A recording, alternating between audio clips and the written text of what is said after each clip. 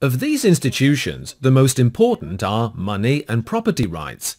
As we will see, these institutions permit what we will call market prices to take shape in exchanges. Market prices are historical ratios of exchange, and they make economic calculation possible. The term calculation derives from the Latin calx, calcis. Do you know what Roman abacuses were? The Romans had no calculators, but they, and the Chinese as well, added and subtracted very quickly using an abacus, which was a series of lines with perforated limestone pebbles in them. A person could perform fast calculations with them, ones, tens, hundreds. Each of the pebbles was made of limestone, calx, and since the term calculi was used to refer to the pebbles, the abacus, which enabled people to calculate, led to the term economic calculation. We will see how economic calculation is made possible by the bridge that connects the internal, subjective realm of valuations, I think I gave an example in class, with the external realm of computation. The bridge is the existence of a free market in which exchanges take place, thanks to property rights, and these exchanges are reflected in monetary prices, because there is a monetary unit. There is an ordinal realm of subjective valuations, and it permits only comparisons, greater than or less than. It is an internal realm, internal, ordinal. And there is a cardinal realm of numerical calculations. And it permits computation. What keeps the world in constant motion is the internal realm of our subjective valuations. Nevertheless, out in the market we see quotes, stock exchanges, prices, numbers, balance sheets. How do we pass from the internal ordinal realm to the external cardinal realm? What bridge connects them? We will see that this bridge comprises two institutions, free exchanges and money, which is an institution. Where these two are present, a market price is set in each exchange, and the market price reflects a quantitative historical reality, which permits numerical computation. If, on the contrary, as occurs in socialist regimes, the free exchange of capital goods is prevented by force, then market prices cannot be set for these goods, and economic calculation is blocked.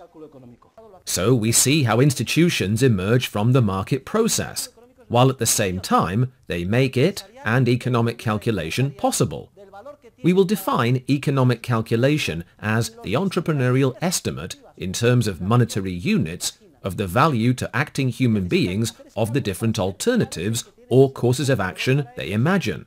People need to make that calculation to know which alternative is most important or valuable to them, and direct their action towards achieving it, while rejecting those they value less. As you know, the cost is the subjective value attached to what is given up when a person acts. Well, in the process of human action, economic calculation directs us towards those ends we value most, and it reduces the costs or helps us avoid incurring costs that exceed the value of our ends. That is, it helps us avoid losses. Economic calculation is possible due to the information entrepreneurship generates when people buy and sell in the market, and to the institutions which emerge from the entrepreneurial process, and at the same time make this process possible. Language is another essential institution, the language we speak. It also emerges in an evolutionary manner. No one discovered Spanish. It emerged as the result of an evolutionary process. So did double-entry accounting. It is also a curious language. It arose over many generations of merchants who needed to be able to determine whether they had made a gain or sustained a loss, and set budgets for the future. Economic science is full of wonders, isn't it?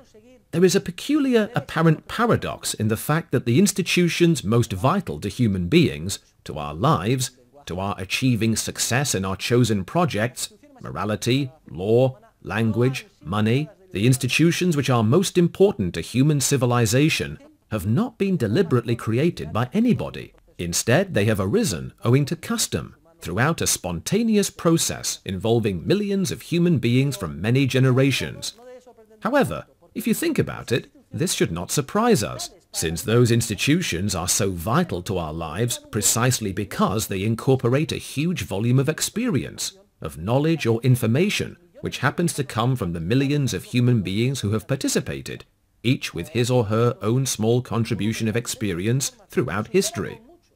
This vast volume of information far exceeds any human being's capacity to analyze or comprehend it, no matter how wise or good the person is. Only a posteriori, in view of the institutions which have taken shape, can economic science account for even the tip of the iceberg, so to speak. A fraction of the role played by these institutions, these patterned behaviors, which, as we recall, enable human beings to face, with greater chances of success, the ineradicable uncertainty that pervades our lives. We don't know what the future will be like, because it will depend on entrepreneurial knowledge, which is constantly, at all times, being created ex novo. I could mention another institution, the company, understood as an economic organization which is an integral part of the entrepreneurial process.